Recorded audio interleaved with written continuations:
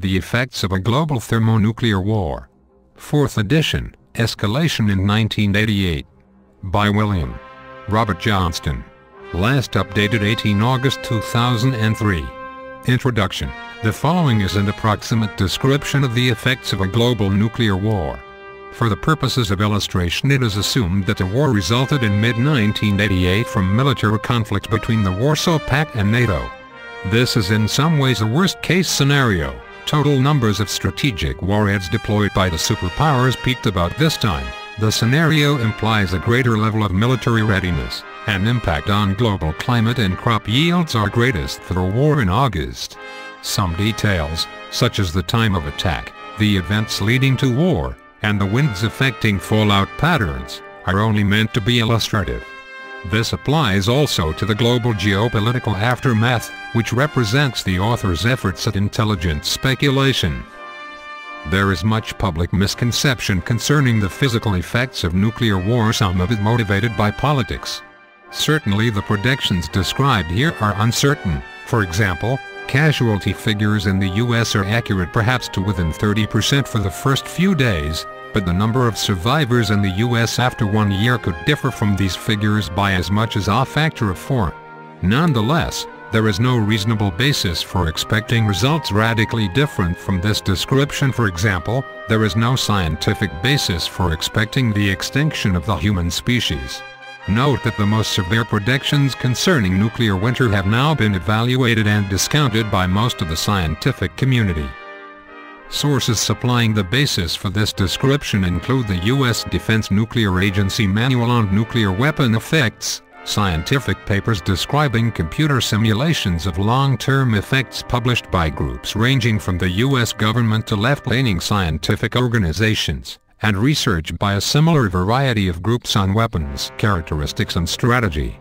1 July 1988, Gorbachev is killed when his plane is attacked by a Stinger surface-to-air missile in East Germany. Military heads take control in Moscow, accuse the CIA of responsibility for the assassination, impose a news blackout in the U.S. Senior, and send troops to East Germany and Poland to impose martial law. 15 July 1988, West Germans propose intervention in East Germany following reports of violence there. Clashes occur along the border between the two Germanys. NATO puts its forces in West Germany on alert. 19 July 1988, a massive Soviet invasion of West Germany begins. NATO airfields are attacked by missiles with chemical warheads as tanks pour across the border. U.S. nuclear forces are put on alert.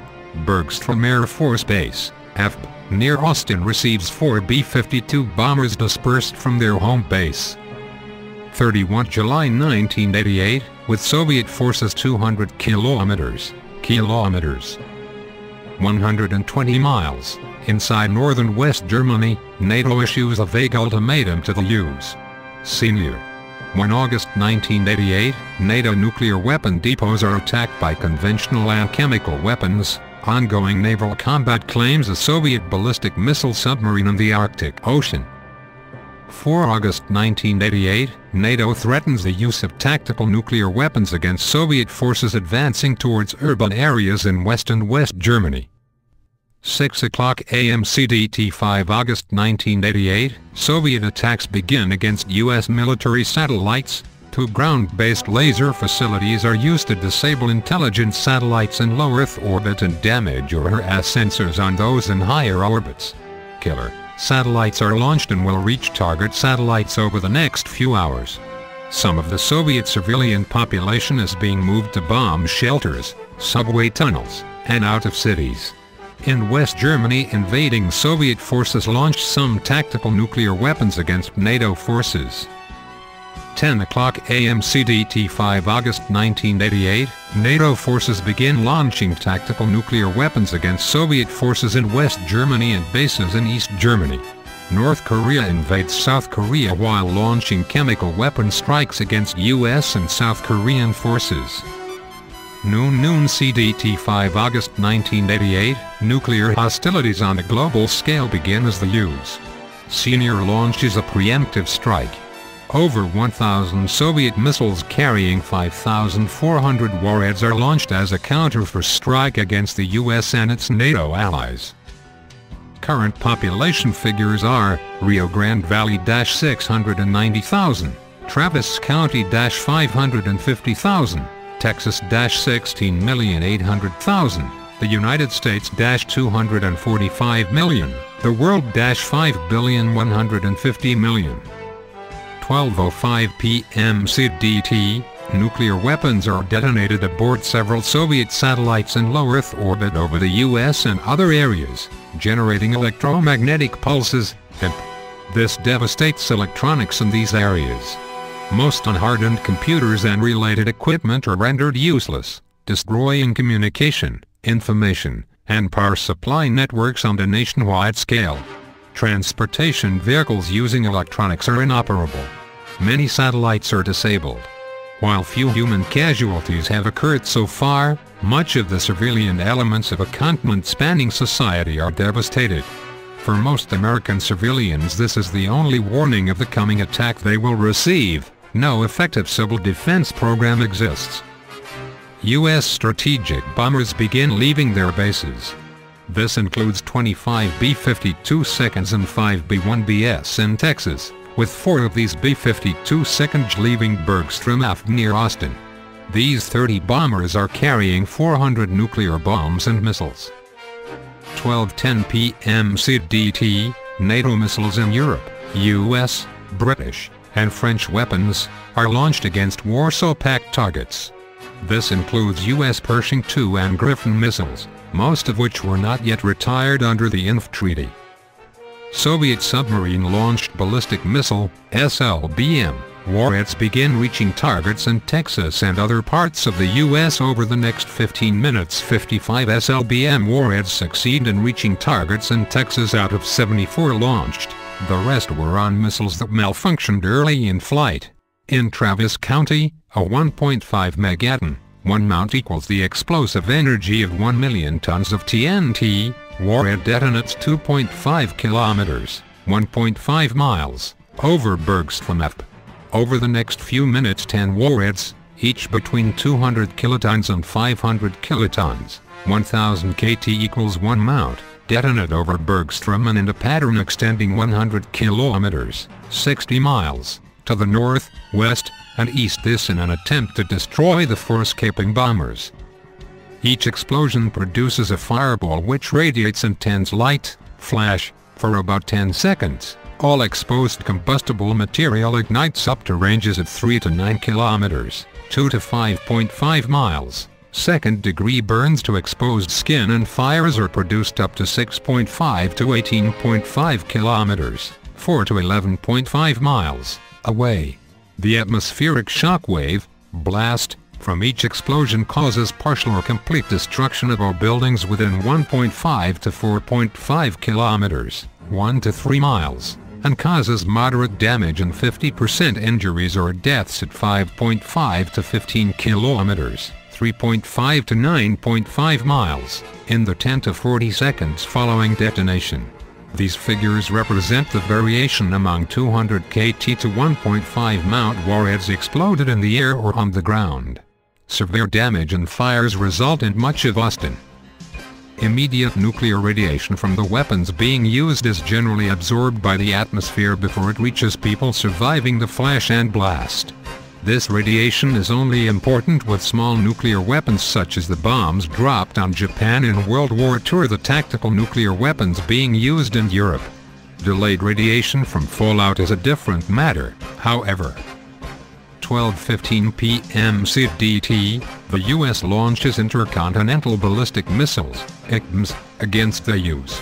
These are launched from underground silos in Montana, North Dakota, South Dakota, Wyoming, Colorado, Nebraska, and Missouri.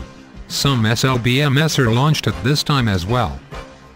12:25 p.m. CDT, the U.S.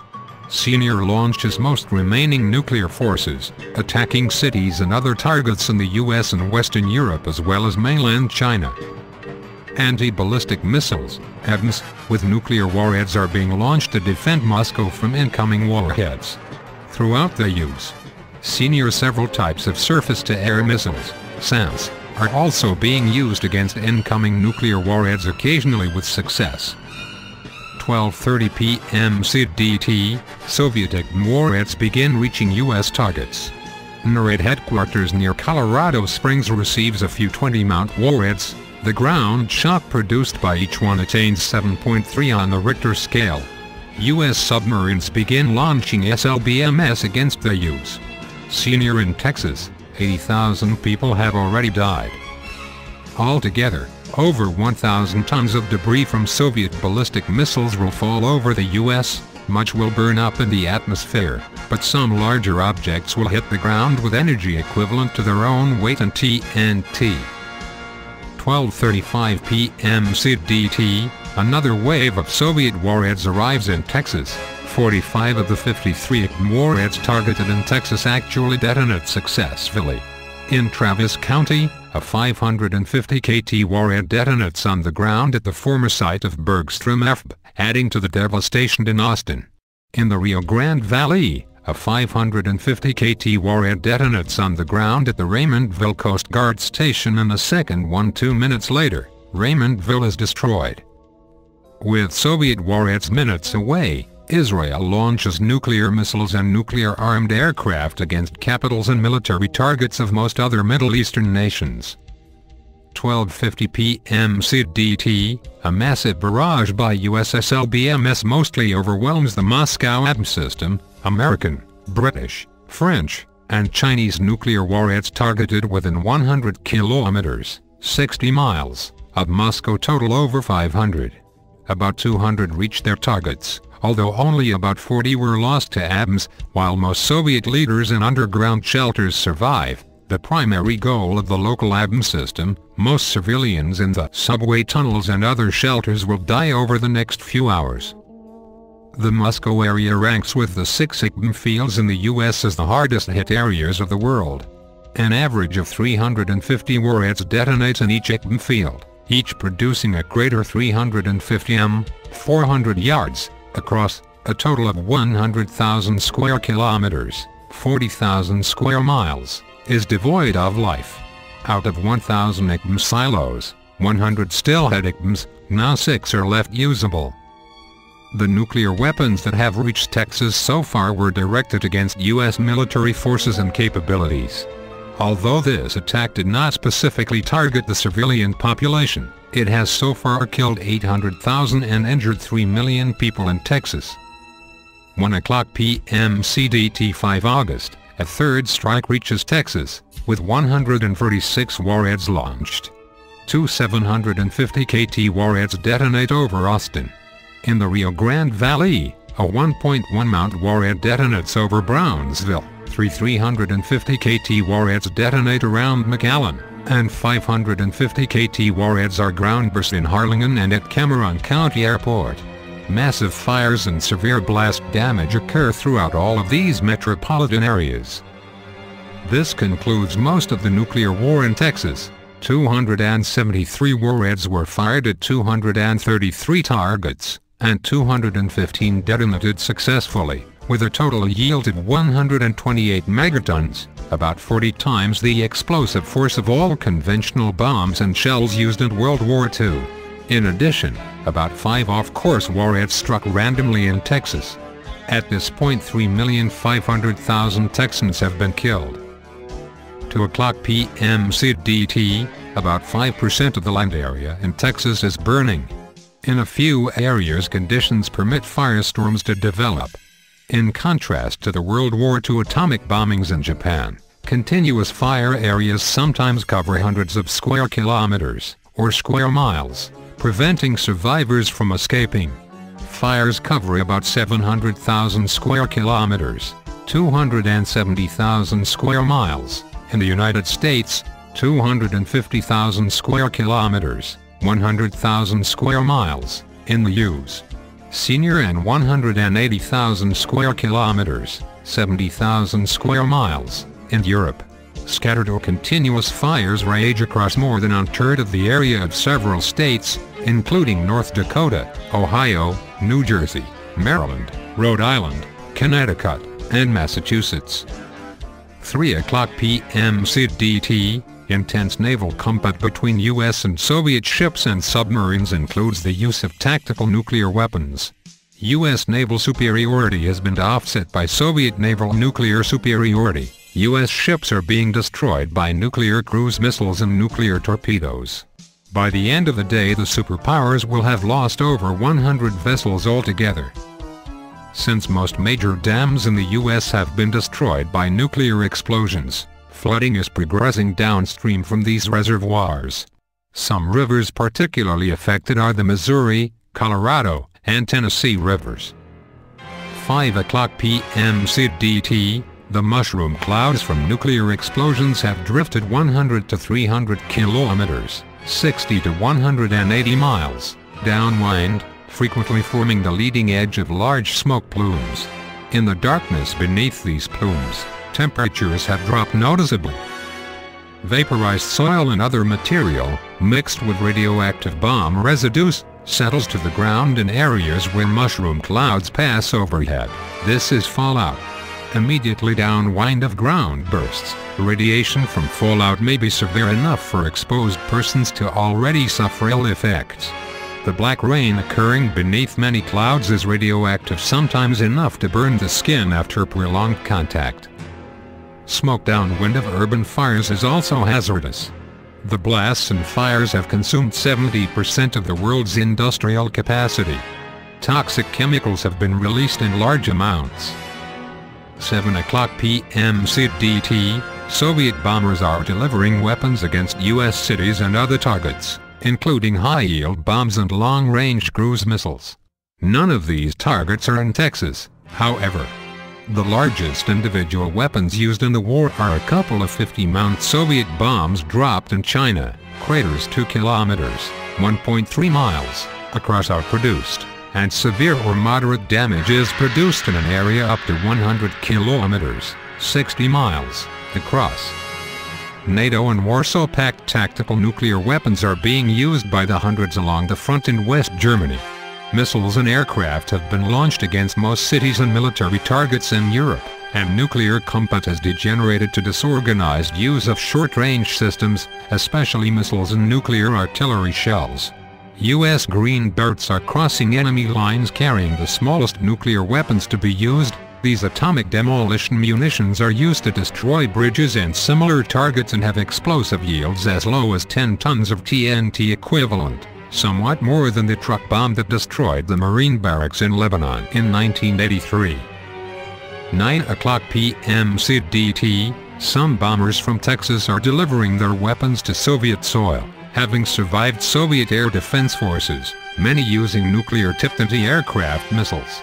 About half of the weapons carried by Texas bombers actually reached their targets, amounting to 200 warheads with a total yield of 40 mount. Nearly all of these weapons have selectable explosive yields, and usually a yield much lower than the maximum option is used. Only 10 of these bombers manage to reach friendly territory afterwards, and they are generally forced to make emergency landings. The U.S., for instance, has less than 100 surviving runways capable of handling B-52 seconds. Noon midnight CDT 5/6 August 1988, the nuclear exchange is generally over. In the U.S., 5,800 warheads detonated, totaling 3,900 mount. Soviet and NATO weapons successfully used in Europe numbered 3,300, 1,200 mount, excluding tactical weapons. About 6,100 warheads, most of them American, but some Chinese, British, and French, exploded in the use. Senior with a total yield of 1,900 mount. Mainland China, PRC, received 900, detonating, warheads, 1,300 mount, from its northern neighbor. Other areas receiving at least a dozen warheads include Canada, North and South Korea, Japan, Taiwan, Greenland, Puerto Rico, India, Israel, Australia, Guam, Cuba, Syria, and Egypt. Hundreds of other nuclear weapons have been used in naval combat, in troop combat in West Germany and along the U.S. Senior/PRC border, and in defending the Soviet Union from nuclear attack. About 50% of the global strategic and theater nuclear arsenal has been used. About 10% was launched but did not reach a target, and 30% was destroyed on the ground. Altogether, World War III has involved the detonation of 18,000 warheads with a total yield of 8,500 mount including tactical weapons. There were 67,000 nuclear weapons in the world a day ago. Now, there are 10,000 left. In Texas, 6,400,000 have been killed, 38% of its original population. Of the 10,400,000 survivors, 3 million have severe injuries and 2 million have lesser injuries. In the Rio Grande Valley, 340,000 have been killed, 49%, and 90,000 injured, 13%. In Travis County, over 400,000 are dead, 75%. In the U.S., about 110 million people have died altogether, with the 135 million survivors including 30 million injured. In the U.S. senior, about 40 million have been killed out of a pre-war population of 285 million. Mainland China has had 100 million killed out of a population of 1,090,000,000. Examples of other countries: United Kingdom, 20 million killed, out of 57 million. Denmark, 2,700,000 killed, out of 5,100,000. Australia, 3 million killed, out of 16 million. In Mexico, over 3 million have been killed, mostly in cities on the border with the U.S. Throughout the world, about 400 million have died. 9:00 a.m. CDT, 6 August. Survivors in urban areas are having little success at finding medical help. For the United States as a whole, hospital beds in surviving hospitals total 80,000, while severe injuries total 20 million. About 9 million people in the U.S. have severe burns on much of their bodies, while only 200 beds in burn care facilities survive in the country. Many remaining hospitals lack even emergency power, due to the EMP attacks. The vast number of injuries force doctors and nurses to try to ignore patients that cannot be saved or have non-life-threatening injuries. Many survivors in urban areas are in the process of fleeing to neighboring areas in search of medical care and to escape fires. This puts them in the open, often exposed to fallout. Midnight CDT, 7th August. Israel is being attacked by Egypt, Jordan, and Syria. About 1/3 of Israel's military forces survived the Soviet nuclear attack. They are now occasionally using nuclear artillery shells against attacking troops. Other Arab states are preparing to join the campaign. The situation is tense between India and Pakistan. Both nations have a handful of small atomic bombs, and India was attacked with Chinese nuclear weapons. Meanwhile, civil war is developing in South Africa and various other nations. Early 7 August, deposition of fallout in Texas is generally over with, and 80% of the radiation that will result from this fallout has already been emitted. Fire-produced pollutants are noticeable throughout the state, including smoke, smog, and various hazardous chemicals, with urban areas still burning. In those parts of Texas affected by fallout, radiation sickness is already evident in many survivors, including symptoms of nausea, vomiting, and skin burns. In a few small areas, fallout has been severe enough to already have killed many of those exposed, by causing radiation damage to the central nervous system. Survivors are having difficulty dealing with injuries, lack of food and medical help, and emotional shock. The U.S. government is essentially gone, as well as most state governments. Only 2 state capital cities survive. The missiles targeted on them malfunctioned. The Rio Grande Valley is receiving refugees from Mexico, survivors of devastated areas seeking help. 10 August. The smoke clouds in the northern hemisphere are spreading to produce a band around the world covering the primary participating nations.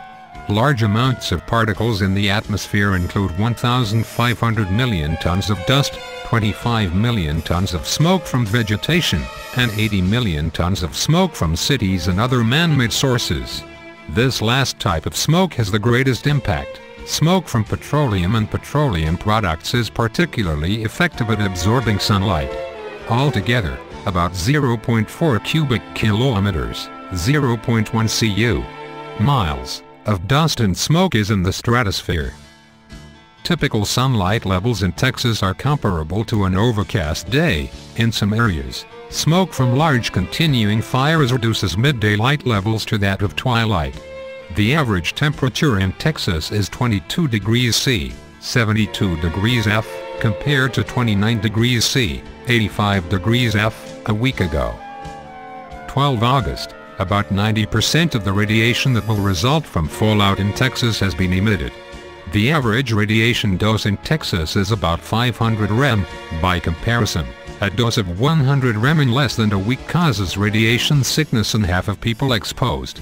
50% of people exposed to 450 rem in a short period will die within 30 days, and a dose of 1,500 rem will kill nearly all people exposed within 10 days. Persons who stayed indoors the whole week generally cut their dose by 70%. Staying in designated areas at marked fallout shelters would reduce dosage by 99%. For the entire U.S., the average dose in the open from fallout is 1,200 rem. By comparison, the average for the Soviet Union is 150 rem. The difference comes from the larger average yield of Soviet weapons, the larger size of the Soviet Union, the frequently dirtier nature of Soviet weapons, and the fact that more Soviet warheads are exploded on the ground, increasing fallout. For Europe, the average dose in the open is 500 rem. This fallout is of course unevenly distributed. In the US, the dose exceeds 1,800 rem in about 8% of the land area, and the dose exceeds 500 rem in about 1% of the U.S. Senior. In most of the areas affected by fallout, radiation is diminished sufficiently to be of little concern to people there. However, areas downwind of nuclear strikes on nuclear power plants are still dangerous in some locations 100 kilometers, 60 miles. Downwind of such strikes, radiation levels are high enough to kill in 2 days. Radiation levels are still high enough to cause sickness from 2 days exposure in areas up to 500 kilometers, 300 miles, downwind of the Opeb fields. Delayed fallout is being deposited throughout the northern hemisphere. This is from radioactive material launched into the stratosphere, falling over a larger area for months to come. The health effect from this, however, will not be noticeable against the background of other problems.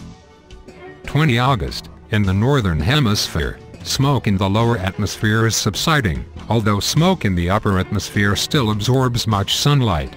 Unusual weather includes windy conditions in some coastal areas. Fog has developed over the oceans and smog envelops the interior of North America and Eurasia. Fallout from the northern hemisphere is now reaching the southern hemisphere. Radiation levels there will peak at 10 times the natural background levels. This will not pose a health risk, but it produces fear in many countries. Many persons suffering radiation sickness are now showing additional symptoms: hair loss and leukopenia. Those that survive to the end of the year will regrow their hair. Combat continues in Central Europe, mostly without tactical nuclear weapons. The position of the front is little changed, with forces on either side unable or unwilling to budge. 25 August, the ozone layer has been cut in half over the northern mid-latitudes. In spite of this, nearly all of the Earth's surface is receiving less solar ultraviolet radiation than before the war. Smoke in the northern hemisphere blocks most sunlight, and as this smoke was initially injected into the atmosphere, much ozone was displaced into the southern hemisphere. This situation will change. Disorganized forces from Iraq, Iran, and Libya are beginning to join the Arab battle against Israel. North Korean forces have overrun many remaining cities in South Korea. Civil war has developed throughout China, with much of the government and military wiped out by Soviet nuclear attack. Surviving communist forces are under attack and ethnic conflicts are developing. Tibet has declared independence. Ethnic conflict is also breaking out among surviving populations in some parts of the Soviet Union and Europe. Naval combat between NATO and Soviet vessels has slackened.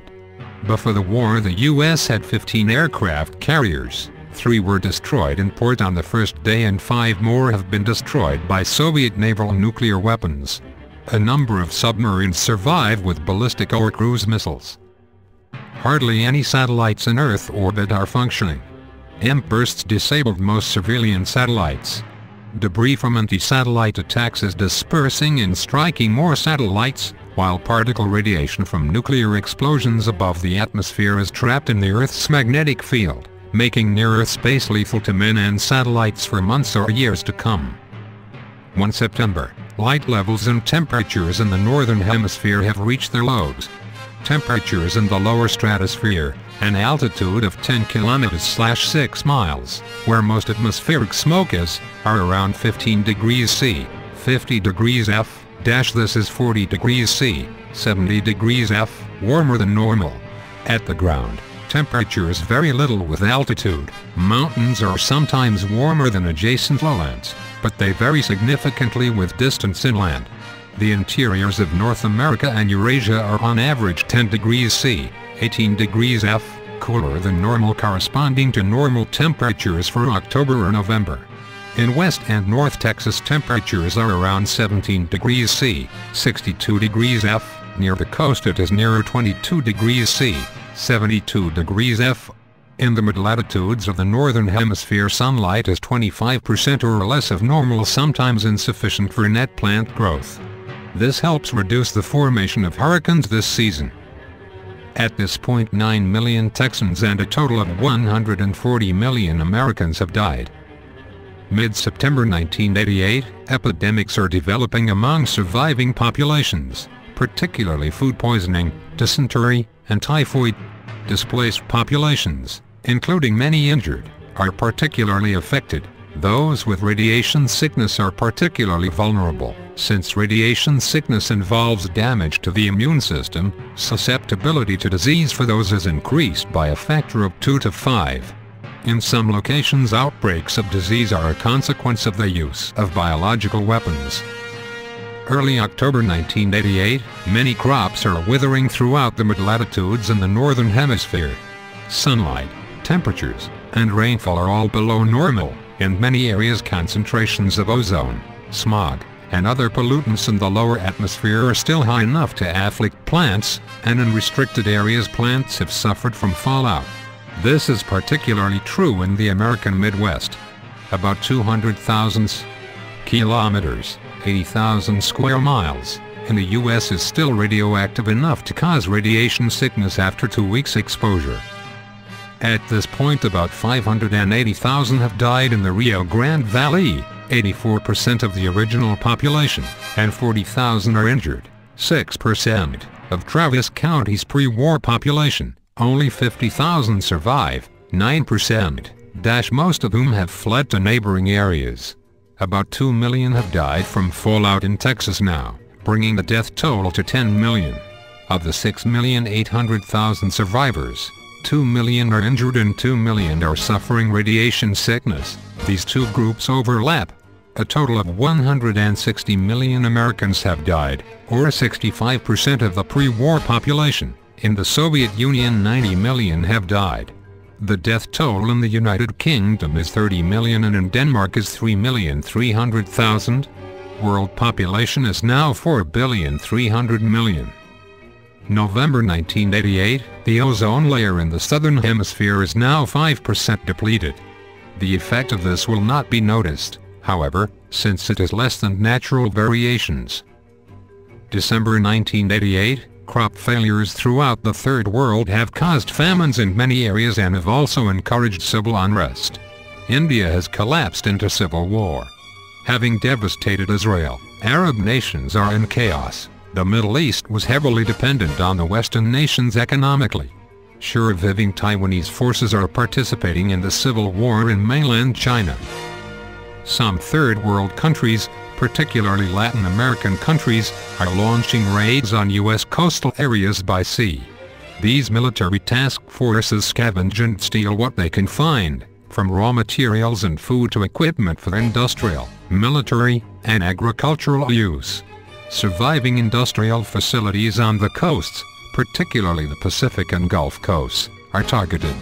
A couple of raiding parties have visited the port of Brownsville's former location and surrounding areas but found little of interest. In the United States, exposure is a serious problem. The only source of heating for most survivors is wood fires. March 1989, Temperatures in the northern hemisphere are 4 degrees C, 2 degrees F, below normal on average. This will shorten growing seasons and prolong agricultural disruptions. Before the war, Japan was heavily dependent on food imports. Now even fishing in neighboring waters is still unproductive. In Japan, 30 million starved to death this winter. Surviving Japanese military forces have waged attacks as far as Australia in search of food sources. The Midwestern U.S., formerly where most of the nation's grain was produced, received the greatest share of the fallout from strikes on Opeb fields. About half the rural population in this area escaped immediate effects but was killed by fallout. With modern farming technology unavailable, farming this year will be subsistence farming. The Mississippi River now reaches the Gulf of Mexico 300 kilometers, 200 miles, west of its former mouth. Over the next few years, much of former New Orleans will sink below sea level. Some peat bogs in the northern Soviet Union ignited by the nuclear war are still slowly burning. Some will continue to burn for a couple of years. April 1989, hundreds of thousands of Mexican refugees have come north hoping to find food. The population of the southwestern U.S. was relatively concentrated in urban areas. With these destroyed, Mexicans will soon represent a majority of the area's population. Violence often occurs when they encounter communities of survivors. Communities in the U.S. faring better than average include survivalist communities in the Northwest and Mormon communities in the Utah area. May 1989, radiation hazards from fallout-stricken areas continue to diminish. In the U.S., about 10,000 square kilometers, 4,000 square miles, is still radioactive enough for 2 weeks exposure to cause radiation sickness. Over 90% of this area was contaminated by fallout from strikes on nuclear reactors. This includes about 400 square kilometers, 150 square miles, in Texas. July 1989, wildfires are occurring in the US, Europe, and Asia. Fires especially sweep through the vast areas where fallout killed vegetation. This includes strips of land extending hundreds of kilometers, or miles, from strikes on nuclear reactor sites, often carrying radioactivity into the air again. Since the war, natural processes have begun to restore the ozone layer. In the northern hemisphere, the ozone layer is 40% depleted, although localized depletions have sometimes been worse. The resultant increase in ultraviolet radiation has reduced plant growth and crop yields and made it easier to get sunburn. In the southern hemisphere, ozone depletion is still around 5%. August 1989, disease has ravaged the surviving population in the U.S. About 30% of survivors have been afflicted with one or more of the following: dysentery, food poisoning, viral gastroenteritis, typhoid, influenza, and pneumonia. These diseases have killed about 10 million in the past year.